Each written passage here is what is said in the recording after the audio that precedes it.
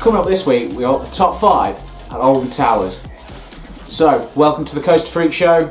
Hello. I'm Che, he's Rain. Let's go.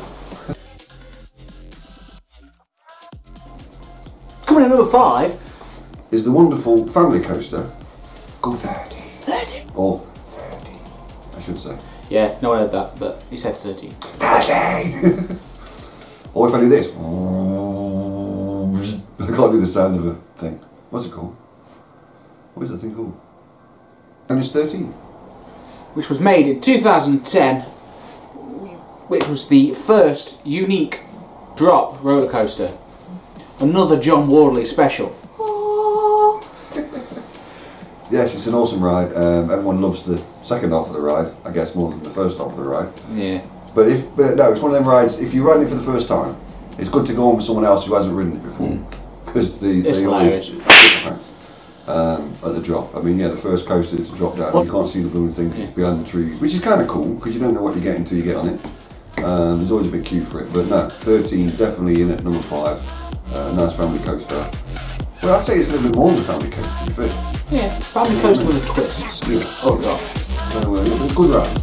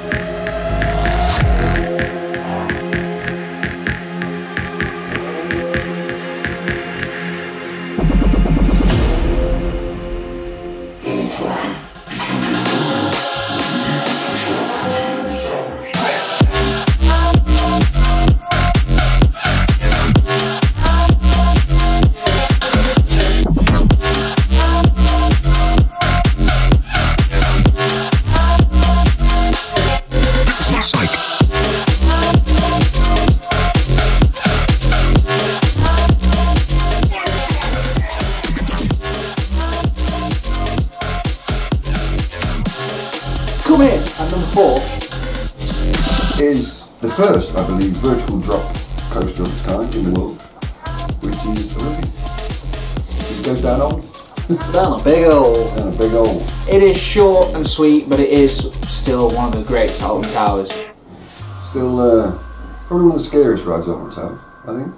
Feel-wise, just that little. Not for me. Not really scared of heights, so it doesn't really bother me. Just Very cold in the morning when you go through that mist and you keep your mouth open. It is the wake up ride. You go there first thing, get yourself awake. Throughput's normally quite good, although you do spend a lot more time on the brake run than you do on the actual ride. Yeah. But no, Oblivion, definitely worthy going at number 4 there. Designed by who?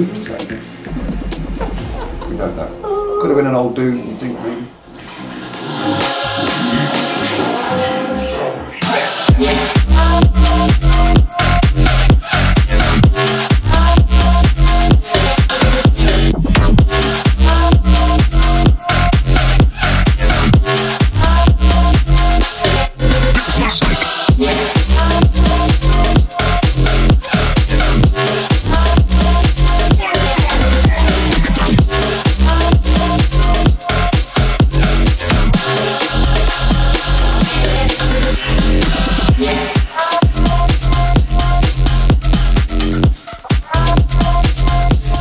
Coming in, number 3. Another world record holder, I think it holds world record still. Well, it certainly did when it came out, which is the Smiler. Good old 14 inversions. That definitely gets you awake in the morning. It is a good ride. It's quite rough, it depends where you sit. Of course it's rough, it's made by Gerstlauer. But I do enjoy Gerstlauer it. is actually German for rough. I don't know. Don't listen to those translations, that cannot be correct. You will fail your GCSEs. Yeah, you can still do this. But no, it is a great roller coaster for what it is. It's It's definitely up there. The top tip for tall people.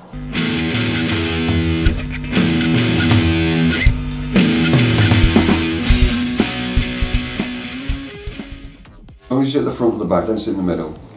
If you've got long legs like me. Sit at the front, definitely. At the back's not so bad, sit right at the front. I know it's not like a long train thing, but in the middle it tends to be a bit more out. But yeah, it's a good ride. You said it's, what we say, bad press in the past. But get over it. That's normally humans that make a mess up, not computers. Get over it. But no, it's a safe ride, don't fear it, it's fun, it's a good ride. And it's very good in the dark. Yeah.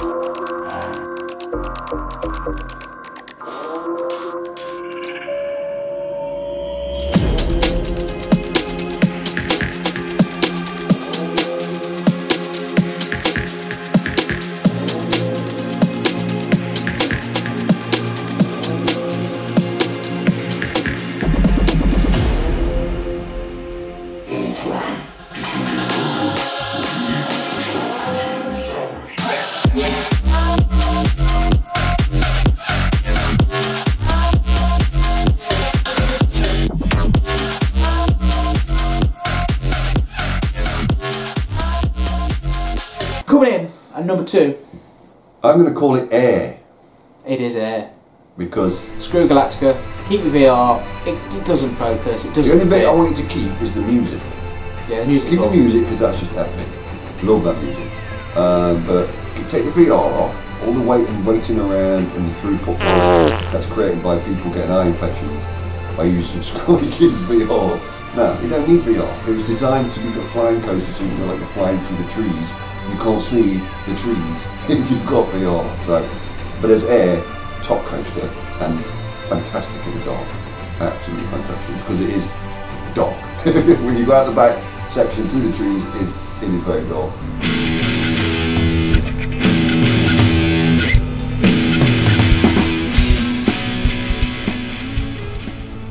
But top tip, when you go through the portal and onto your back, close your eyes, give a bit of Christ here. It's very good.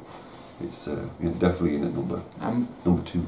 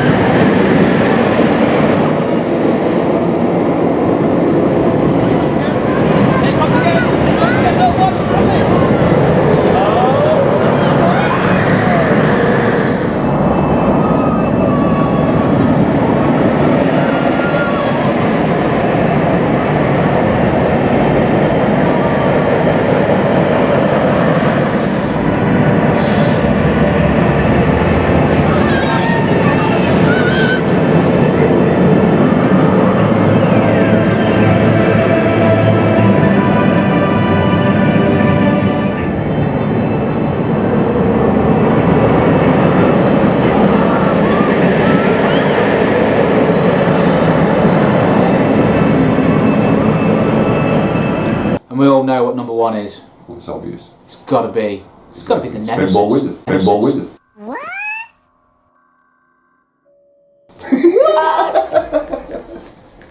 No. Ignore him. It is Nemesis. The Nemesis. The one and only, the greatest ride in the UK. Probably, but maybe not after the couple have opened in the next year or so. There might be one at Blackpool that might steal it for me. But at the minute, currently, my favourite anyway, and probably most people's hopefully, is that lovely B&M invert, opened in 1994. John Wardley special, known as the Roaring Beast Nemesis. You just can't beat it. You can't beat the sound, you can't beat the feel, you can't beat any of it. Yeah, there's never a queue, so it's even better. When it's dark and cold and wet, it gets faster and faster and faster, as we found out at Scareface. But no, keep the wheel covers on, please. But yeah, Nemesis is definitely the best ride on the park. For me, it's the best ride in the UK. It's better than a lot of rides I've ridden in Europe.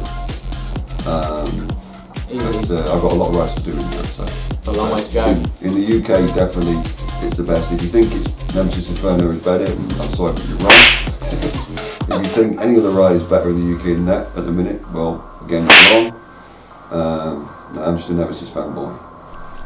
It's got something to do with that ride. He likes it a lot. Yeah.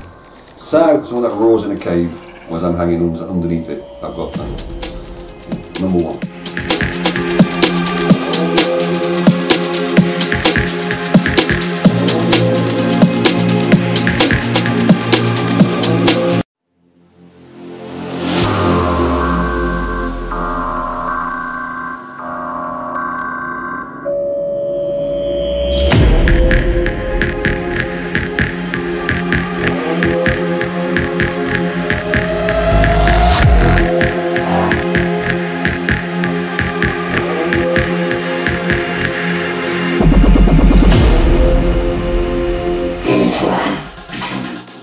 Thanks for watching our top 5, and here next week we'll be getting our top 5 from Thorpe Park. It's going to be tough. It's going to be hard, but thanks for watching.